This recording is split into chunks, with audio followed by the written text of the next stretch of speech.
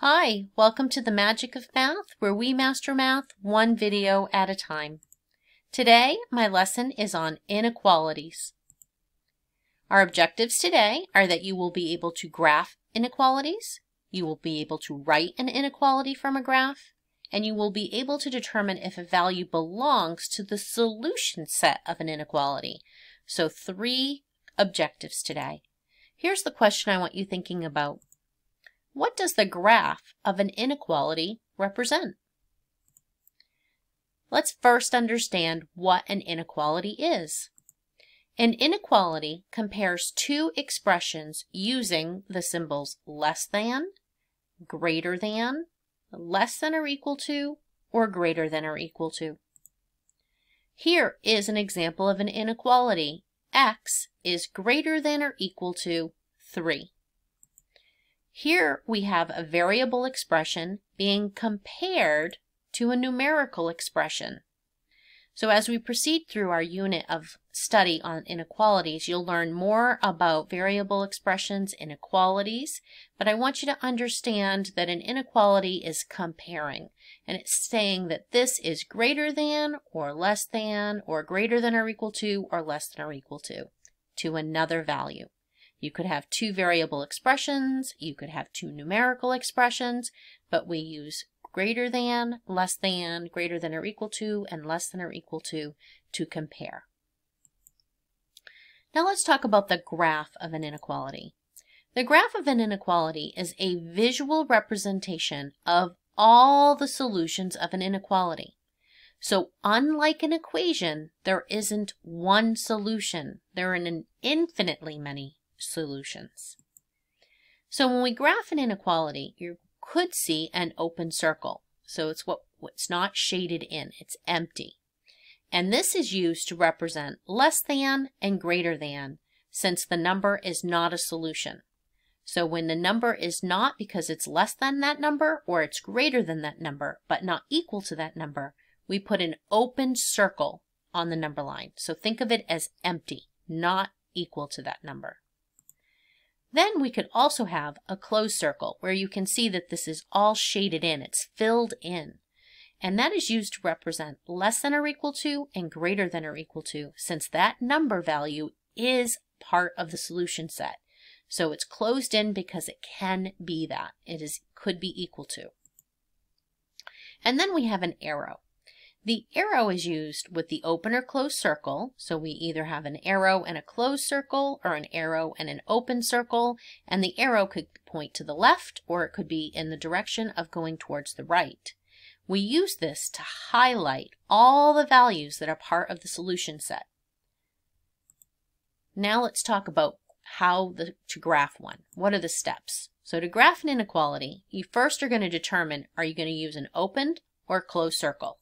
So once again, an open circle is used for less than or greater than, and a closed circle is used for less than or equal to or greater than or equal to. I had a student years ago that told me they remember open and closed by this inequality symbol is open and there's nothing here to close it, whereas this inequality symbol has this equal sign and they could bring it up and close the inequality arrow. So I thought that was pretty clever. Then, after we determine whether we're using an open or closed circle, we are going to shade using an arrow the part of the number line that belongs in the solution set. So 2 steps, determine open or closed, and then the direction of the arrow. Now let's graph an inequality. So here we have an inequality that says x is greater than or equal to -1. The first thing I'm going to do is put my value, my numerical value, on my number line. Now, I don't know how your teacher is, but I only require my students to have 1 number on their number line. Because we're graphing and we're representing a solution set, I don't need them to put all the values. That's just a waste of time.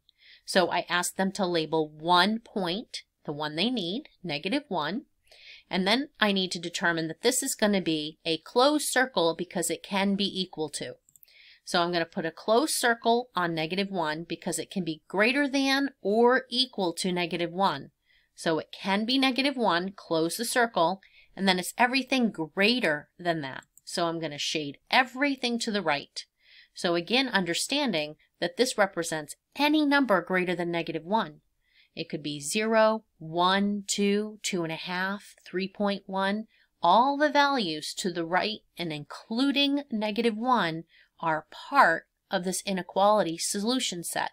So it's a set of numbers and not one number. Let's look at our second one we have here. X less than 1/2. So I'm going to put 1/2 on my number line. I'm going to identify that I need an open circle because it cannot be equal to. It must be less than. So open circle, it's 1/2 is not in the solution set. That would not be true. 1/2 is not less than 1/2. It is equal to, and there's no equal to. And now it's going to be all the values less than this, so we're going to shade to the left. Less than, left. All the numbers lower. So it can't be 1/2, but it could be 0, it could be -10, it could be -11.5. It's all and any of the numbers that are less than 1/2. So an infinite amount of solutions in our solution set. Now it's your turn. I would like you to pause the video now and graph both of these inequalities and then come back to check your work. Welcome back.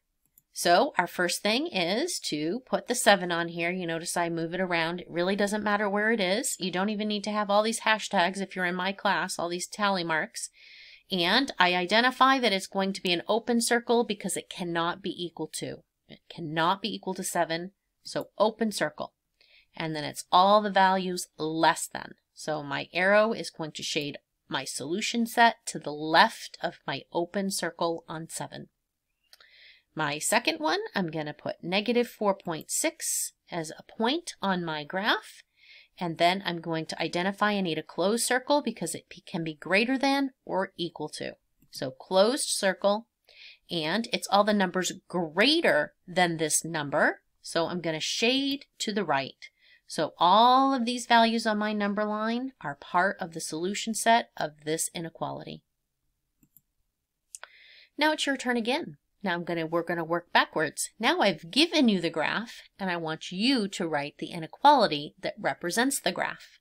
Please pause the video now and come back when you're done. Welcome back. So the first thing I want to note is that this is a closed circle, and it's pointing to the left. So I'm going to do x less than or equal to -5. So it's easy to identify my -5 because that's my number, and my arrow is going to the left, meaning less than, and it's equal to.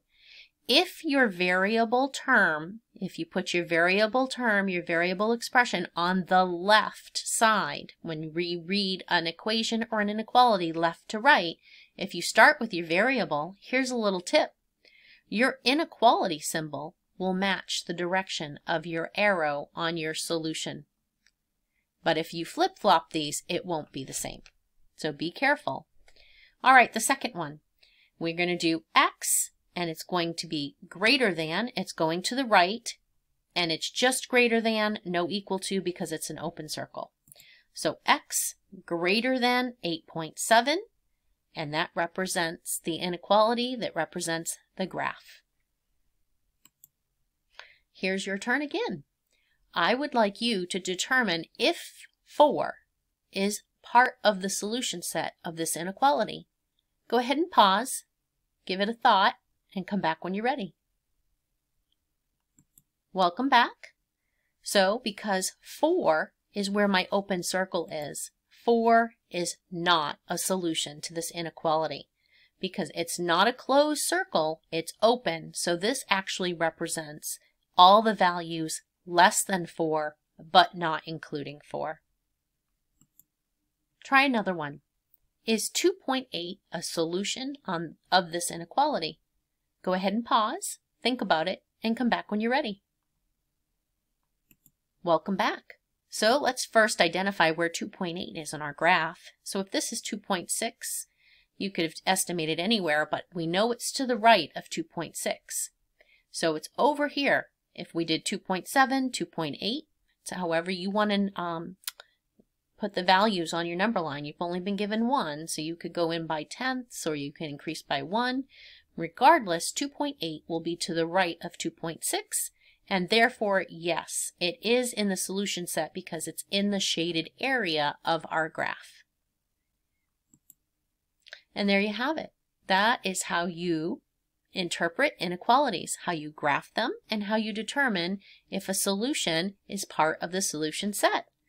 I thank you for joining me today at The Magic of Math, where we continue to master math one video at a time.